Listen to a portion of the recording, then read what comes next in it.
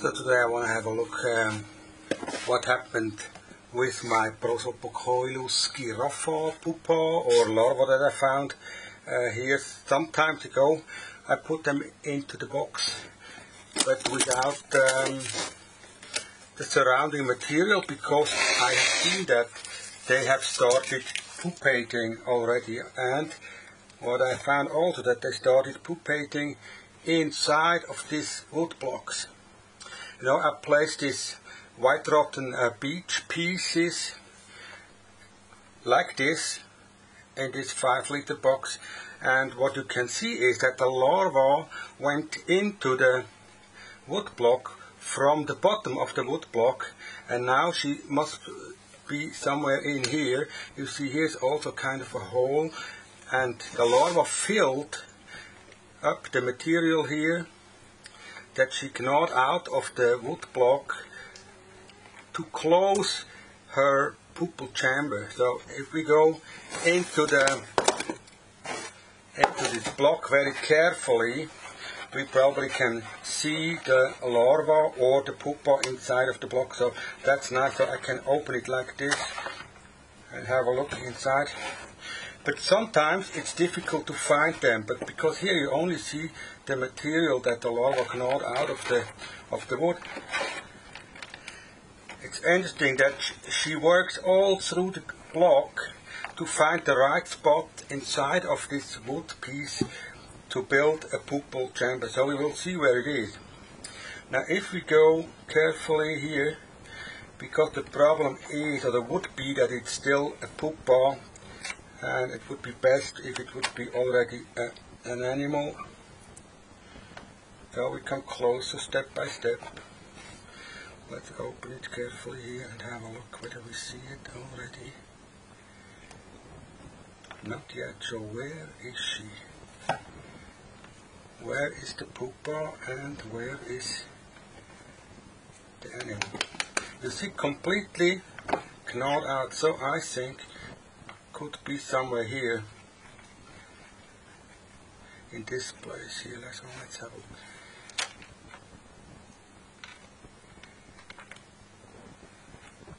Didn't find her yet. Or here. Nope. Where is it? Sometimes it's really hard to find and to find out where this.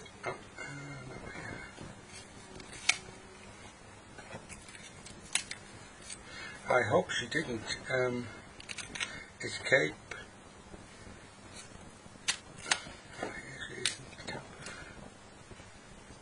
So let's see whether it's in here.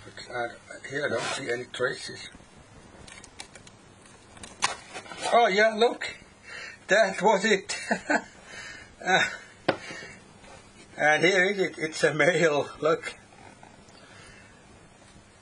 so nice. Prosopocoilus Giraffa. I put him back here into his pupal chamber, so you will see him here. Now you've seen what a kind of hard work it was to see him. This is a very, very typical pose for Prosopocoilus Giraffa, holding up, and he wants to bite me, of course, because he's probably a little bit angry that I took him out of his nice pupal chamber. Now you see the pupal chamber here. It's built in a very hidden spot of this wood piece. That's what you can see here too. If we go closer to it, you'll see that it's in a very hidden spot here in this wood block. It built the pupal chamber. So that's a nice male. It's not a big one, that's a small male for Prosopocoilus Giraffa. So that's how long is it? That's only about 6.5 centimeters. They can become up to 11 or even bigger. But what I do for him, I put this male into this box, and I prepare this box as a breeding box, so we are looking now for a female. And this wood here is perfectly good for all your other beetles that you have from the Dynastinae family or from Cetonini. That's the perfect material for rose chevers and other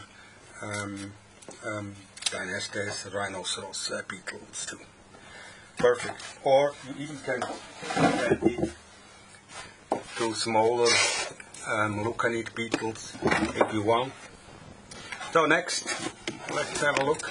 That is a real adventure to find them here inside of the material.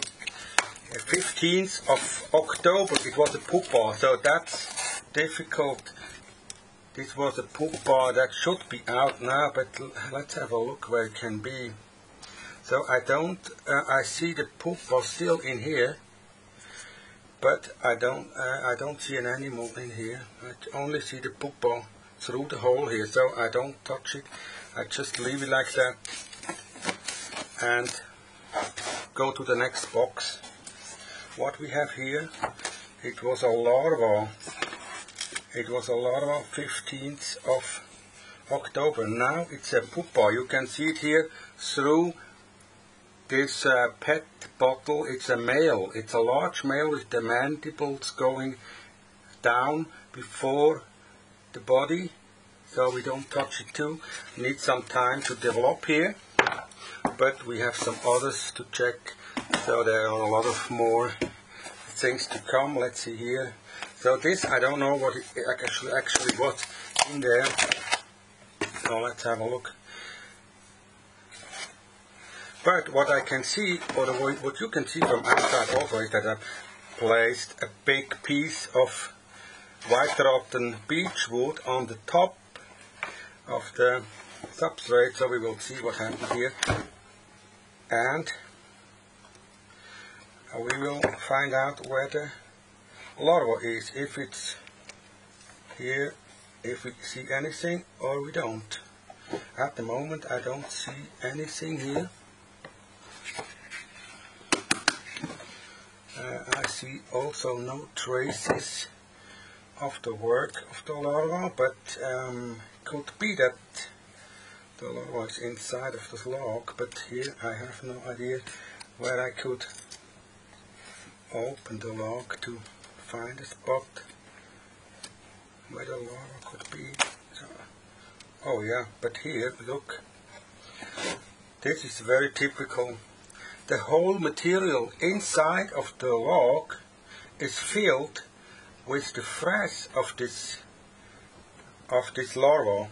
So from outside it looked completely like just a big chunk of whiterotten wood, practically untouched, but as you open it you see it's filled with the substrate of the work of the larva in here. So we try to carefully open that and have a look what we found in here. Also look at the work that the larva did with all this wooden material.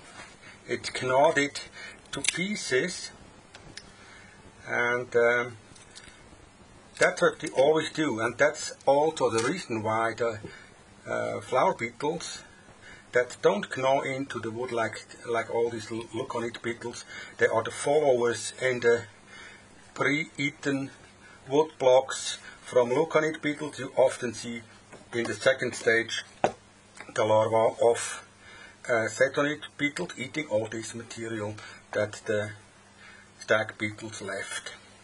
I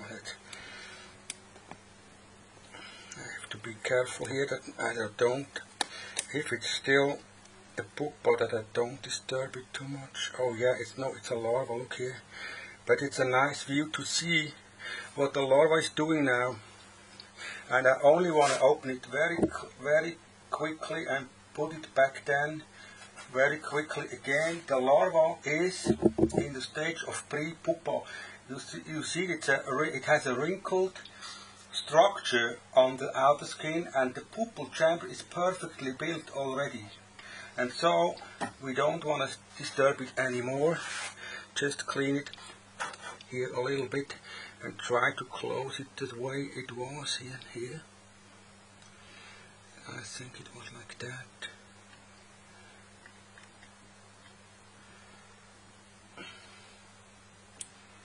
Yeah, so like this. So that there's no opening left, and then I put it back in the same place as I found it.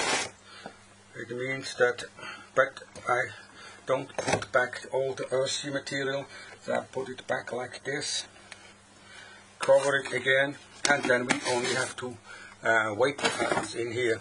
So you see that looking for Prosopocoilus Giraffa pupa is a real adventure, and if you want you can go to the German channel. I show you some more of the boxes that I open and more of the search for the beetles in the other videos too. Thanks for watching.